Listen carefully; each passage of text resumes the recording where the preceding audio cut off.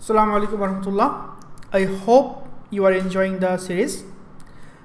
If not, please let me know how can I improve. Okay? So if jodi apnara benefited na hon, then why am I making this? Okay? So what can the API have? API actually ki paite pare. Okay. So eta ekta simple web API endpoint, nothing else. এখানে আসলে কোনো fancy কিছু নাই. But depending on our need, এটাকে আমরা দুই ভাগে ভাগ করতে পারি. কিছু কিছু API endpoint command handle করবে, like order create, order update, pay, এরকম. কিছু কিছু endpoint query handle করতে পারে. যেমন get sales data for today, get customer history for this ID. ঠিক আছে, সো এই ধরনের হ্যান্ড কাজগুলো আমাদের লাগতে পারে. So command and query depending on our need. It's not like that from the very first day, very first moment we have to segregate this এপিআইস from starting. এছাড়াও আমাদের কী হতে পারে, কমান্ড অ্যান্ড কোয়েরি ইমপ্লিমেন্ট আমাদের কী হতে পারে depending on our need.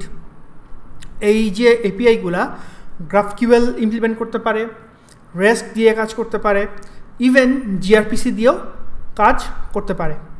Depending on our need, everything is depending on our need. মাইক্রোসার্ভিসের মজাটা এখানেই. So if someone comes and say to you that hey you are doing just rubbish, Y are you not using জিআরপিসি, just simply answer, ভাই আমার প্রজেক্টে জিআরপিসি লাগবো না, আমার খুব সহজ অ্যাপ্লিকেশন, এখানে অত জিআরপিসির ইমপ্লিমেন্টেশন লাগবো না, ভাই আমরা জ্বালায়েন না, আপনি করেন, সমস্যা নাই.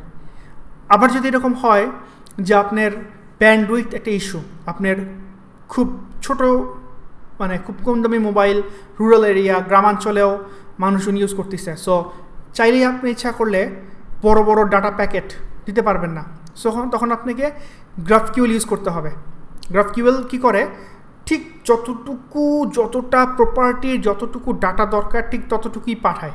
গ্রাফকিউএলের মজাটা এখানে, 1 বাইট বেশিও ডাটা সে পাঠায় না. রেস্টের জন্য আসলে এই জিনিসটা একটু কমপ্লেক্স, হ্যাঁ, ওইদিকে আমরা না যাই. তো depending on your need, that's the basic line. এটা নিয়ে আসলে মারামারি করার কিছু নাই. So technical detail. সো তার মানে কি হচ্ছে আমাদের, তার মানে আমাদের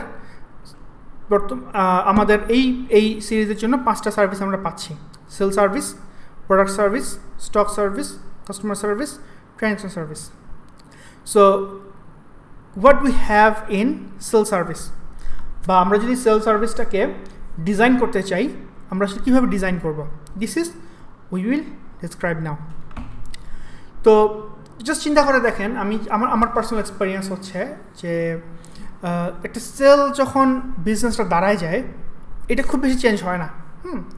অ্যাকচুয়ালি চেঞ্জ হয় না খুব বেশি, বিকজ সেল একটা খুব কমন রিপিটিটিভ ওয়ার্ক প্রসেস, যেটা খুব বেশি চেঞ্জ হয় না. সো এই সমস্ত ক্ষেত্রে we need a robust and reusable architecture, যেটা আসলে মানে মানে উল্টাপাল্টা বাগ তৈরি হবে না. সো এটার জন্য আসলে আমি ফিল করছি এটা ডিপেন্ডিং অন ইউর নিড. যদি আপনার প্রজেক্টের বেশিরভাগ ডেভেলপার হয় Node.js বেসড, Node.js ইউজ করবেন. যদি আপনার কোম্পানি হয় পাইথন বেসড, পাইথন ইউজ করবেন. এটা আসলে হার্ড অ্যান্ড ফিক্স কিছু রুল না. বাট ফর মি, আমার কাছে মনে হয়েছে ASP.NET এসকিউএল সার্ভার এবং রেডিস এখানে ইউজ করা যেতে পারে. এবং কী কী মডেল আমরা ইউজ করব, sell, sell detail, sell state, sell edit history, এগুলো আমরা ইউজ করব. Each of the term is self explanatory. হ্যাঁ, এডিট হিস্ট্রিটার মানে হচ্ছে, আমি জাস্ট বুঝাই, অনেক সময় আমি দেখছি কোনো এমপ্লয়ি অর্ডারটাকে এডিট করে. ধরেন কেউ মধু চাইলো, মধু চেঞ্জ করে একটার জায়গায় 2টা দিয়ে দিল, বা বললো যে আচ্ছা ঠিক আছে মধু দিয়েন না, আপনি আমাকে এটার পরিবর্তে ঘি দেন. সো এগুলোতে কী হয়, পরবর্তীকালে যখন আপনি সেলটা দেখতে যাবেন, আপনি কিন্তু বুঝবেন না এটা আসলে কে কখন কি এডিট করছে. আপনি লেটেস্ট কোডটা সবসময় দেখবেন, লেটেস্ট সেলটা দেখবেন. This is called the sell edit history. R key project আমরা এটার জন্য বানাবো, একটা সেল এপিআই বানাবো এবং সেল মেসেজ হ্যান্ডলার বানাবো. Similarly, we have product service specification এটাতে কি হবে, এইটা প্রোডাক্ট কি হবে ইচ্ছা মতো চেঞ্জ হবে। যেমন আজকে আপনার মনে হচ্ছে এই প্রপার্টি লাগবে, 2 মাস পর মনে হবে ওই প্রপার্টি। একটা এক্সাম্পল দিই, যখন আমি কাজ শুরু করছিলাম প্রোডাক্টের কোনো ইউনিক সিরিয়াল ছিল না, কয়েকদিন পর প্রোডাক্টের সিরিয়াল তৈরি হয়েছে, এই ভাই এইটা হচ্ছে গিয়ে আমাদের বারকোড। তারও কয়েক মাস পরে প্রতিটা ইন্ডিপেন্ডেন্ট বারকোডের জন্য, প্রতিটা ইন্ডিপেন্ডেন্ট প্রোডাক্টের জন্য বারকোড তৈরি করা লাগছে। তারপরে ধরেন তারপরে হচ্ছে গিয়ে ই-কমার্সের সাথে যখন ইন্টিগ্রেট করছি তখন আবার কিছু প্রোডাক্টের স্পেসিফিকেশন চেঞ্জ করতে হয়েছে। সো এই যে ব্যাপারগুলা এগুলো কিন্তু চেঞ্জ হয়, এবং এটার আসলে প্রপার্টিগুলার কোনো হার্ড অ্যান্ড ফিক্স রুলস নাই। সো এটার জন্য মনে হয়েছে আমার কাছে Node.js এবং MongoDBটা বেটার, এবং Elasticsearchটা আমরা কুইরির জন্য ইউজ করব, এবং মডেলের জন্য প্রোডাক্ট ক্যাটাগরি, প্রোডাক্ট ডিটেল, এগুলো আমরা এখানে ইউজ করব। দেখেন এখানে ব্র্যাকেটের প্রোডাক্ট অপশন দেওয়া, that means it will mapped with the e-commerce product option. So আমি এখন থেকেই ই-কমার্স ইন্টিগ্রেশনের কাজটার জন্য কিন্তু চিন্তা করে রাখতেছি, এটা আমরা করব এখানে। এরপর আছে প্রোডাক্ট এপিআই আর প্রোডাক্ট মেসেজ হ্যান্ডলার, এটা pretty much simple.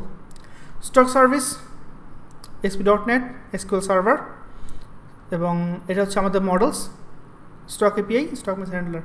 Customer service এবার উল্টা আবার, কারণ কাস্টমার ইচ্ছা মতো চেঞ্জ হয়, কাস্টমারের প্রপার্টি চেঞ্জ হয় ইচ্ছা মতো, আজকে ফোন নাম্বার লাগছে কালকে লাগবে না, পরশুদিন 2টা ফোন নাম্বার লাগবে, তারপরের দিন বলবেন ইমেল অ্যাড্রেস চেঞ্জ হবে, 2টা ইমেল অ্যাড্রেস লাগবে, তারপরে অ্যাড্রেসে দেখা যাচ্ছে যে চেঞ্জ হচ্ছে, তাই না? সো ইচ্ছা মতো চেঞ্জ হচ্ছে ইনফরমেশনগুলা।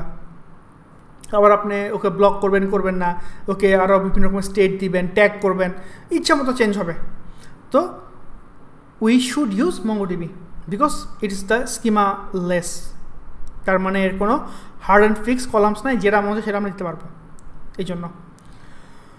তো এখানে একটা জিনিস নতুন অ্যাড করছি, দেখেন কাস্টমার রিপোর্ট, এটা নিয়ে আমরা যখন কাজ শুরু করব তখন ডিটেল বলবো, বাট ব্রিফলি বলা যায় যে অনেক সময় কাস্টমারের বেশ কিছু রিপোর্টিং টুল আমাদের লাগে, যেটা আসলে এপিআই দিয়ে যদি আমরা পুল করতে চাই এপিআইয়ের 12টা বেজে যায়।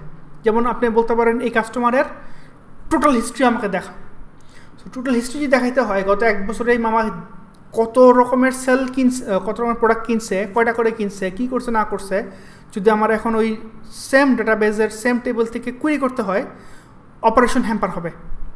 অন্যান্য সময় কেউ যদি রাইড করতে চায়, লক যদি হয়ে থাকে ওই মুহূর্তে ডেড লক আটকায় যাবে, অপারেশন ফেল করবে।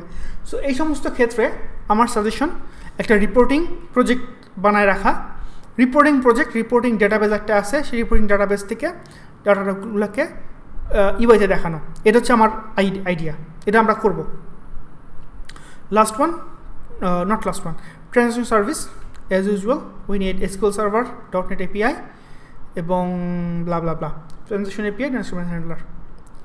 আচ্ছা, তো এইটুকটা গেল হচ্ছে আমাদের বেসিক বিজনেস সার্ভিসেস। এরপরে আমরা বেশ কিছু কমন সার্ভিস নিয়ে কথা বলবো। So C you in the next video. আসসালামু আলাইকুম ওয়া রাহমাতুল্লাহ।